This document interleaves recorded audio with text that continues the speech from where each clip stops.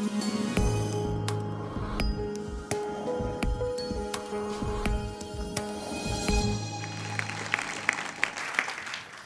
evening. Since you've been sitting for so long, I'd like to start with a little exercise, please. I'd like you to all take your hands and put them together, having one thumb on top of the other. Everybody who has their left thumb on top, could you please raise your hand? You see. Scientific research shows that 2/3 of the people in the world have their left thumb on top, but there's no reasoning why. Now, I'd like to ask you to try and do it exactly the opposite way, with the other thumb on top. Feels a bit strange, doesn't it? Yes. I'd like you to close your eyes now, and for the next 6 minutes, imagine the following.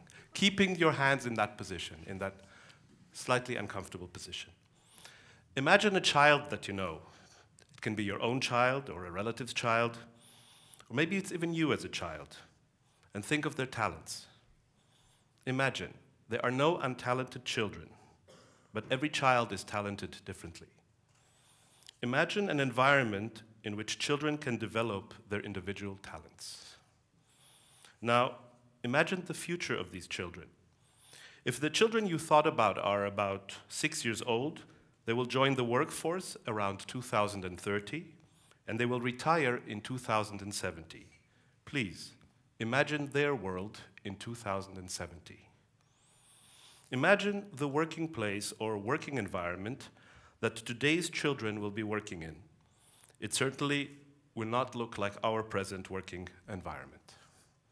Imagine, we are preparing children for jobs that do not exist yet, the jobs of the future, prepared for with the tools of the past. Imagine the pace of the world that our children are growing up in today. Imagine, the computer in your smartphone is 1,000,000 times cheaper, 1,000 times more powerful, and 100,000 times smaller than the most powerful computer in 1965.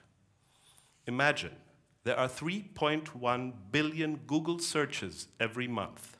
Shift Happens asks, to whom were these questions addressed before Google?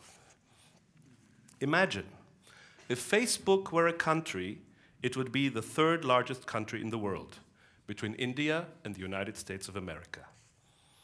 Also, imagine, according to US Department of Labor, today's learners will have 14 different jobs by the time they are 38.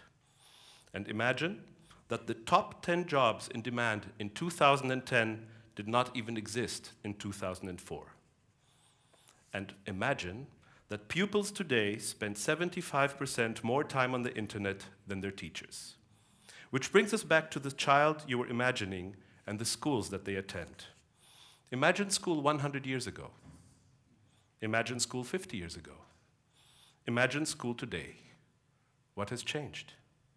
Do you see children sitting in rows facing a teacher and a blackboard or a whiteboard? Also imagine, according to a study conducted in German schools, the average concentration span of pupils in a 15-minute class was 2 minutes. Not even 1/3 of the duration of this Pecha Kucha presentation. And they all don't concentrate at the same time. Imagine classrooms without fear of mistakes. Making mistakes, as we heard today, is essential to learning and creativity. Imagine a school system that does not punish mistakes.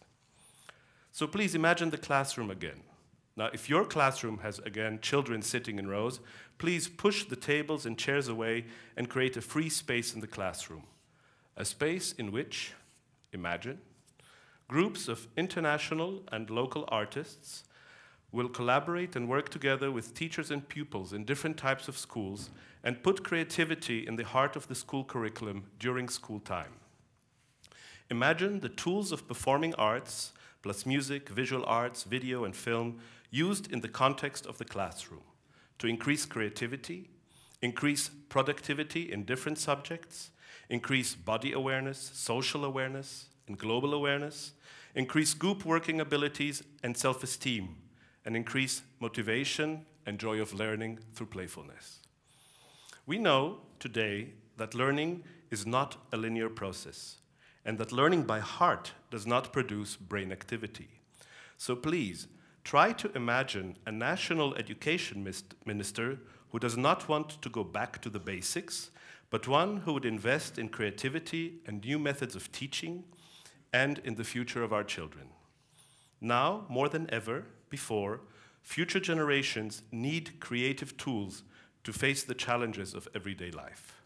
So imagine, again, artistic teams working in schools in Maastricht, Heerlen, Parkstad, Sittard-Geleen, Hasselt, Liège, Eupen, Aachen, Jülich, already next year, 2011, as part of a pilot project and the bid of Maastricht to become European Capital of Culture in 2018.